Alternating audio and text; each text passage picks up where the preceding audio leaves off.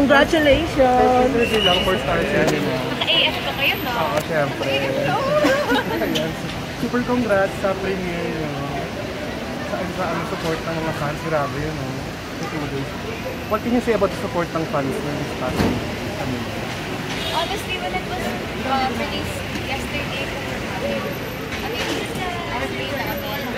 grabe, ang lala. Super grabe yung support na natin. We are so grateful for their love. Yeah, we had the best time going around, block screenings, different theaters, just surprising our supporters and surprising everyone who's watching.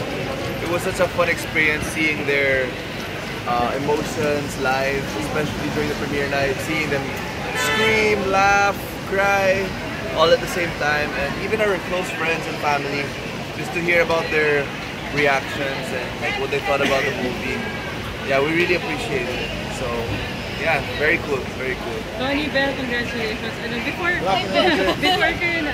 na pinalabas, was there pressure kasi your top billing Star Cinema's comeback? Yeah, of course there was pressure. Like after what, 3 years, magpapalabas na video Star Cinema.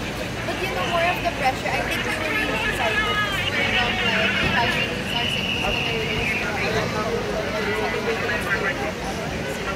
I'm just really excited because it's such a good material, it's such a good film, it's such a good story. And just the fact that we were able to inspire people with our characters' journey and the story, that's more than enough. Plus, what we really appreciate is the team, even our bosses. They really sat us down and said, guys, we understand the situation right now, how it is post-pandemic and how cinemas are slowly getting back still. However, our top priority is really just to bring back Filipino films in cinema. I think that's the #1 thing, and I'm really glad that we got to do that. I'm really glad that people are going out of their homes again and watching Filipino films and just supporting, you know, their own people and supporting this crew. Everyone worked very hard on it. Supporting local films, yeah, that's really the most important thing, and the fact that we're able to do that is really a blessing to us. Yeah. So dami ng magagandang reviews about sa pelikula ninyo at sa performance ninyo. So far, ano yung paborito at yung tumatak sa inyong komento? Alam mo, every time I do a project, I think that the one comment that really sticks to me is that they didn't see them. Nakita nila yung character. And yung mga learnings nila, yung pag nag-analyze sila, nagsusulat sila ng thread sa Twitter ng mga feedback nila about their characters, about the storyline, and I think that's what's really good to do. A lot of people have sent me reviews also na yung mga mahaba, but I think yung meaningful talaga sa akin yung sa pamilya ko.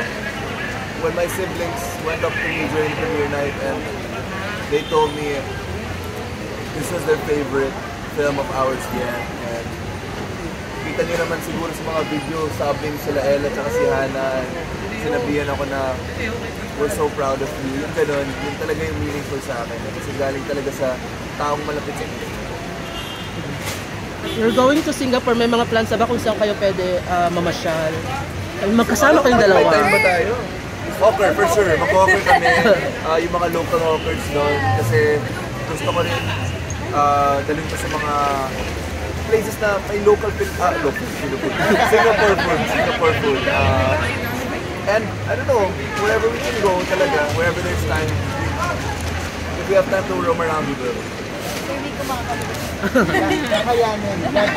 God bless. Guys, with all the success, what's next for Donbelle? What's next for Donbelle daw? Hindi ko rin alam eh.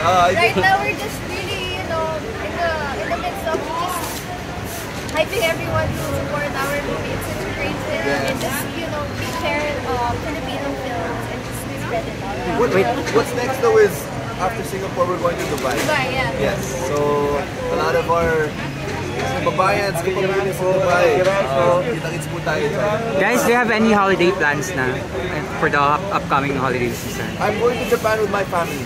I'm going to Singapore with my family. Yeah. So ano na, babalik ako. ano na lang mensahe niyo sa mga Pilipino na nag-aabang sa inyo sa Singapore at Dubai? I Ayan, magkikita-kita na tayo. We're so excited to see you guys, especially when we heard about the screenings in Dubai and Singapore. It's different when you're able to, you know, watch the film you've made in a different country. It's surreal. So we're very excited. Yeah, and adding to that, it's my first time participating in Dubai. And I can't wait to see, you know, our supporters there. Thank you. Wait, last na lang, pa-invite na lang sila to watch the movie. Yes, guys, An Inconvenient Love po is now showing worldwide. Catch it in cinemas near you. We love you so much. Take care, guys. Picture na lang po.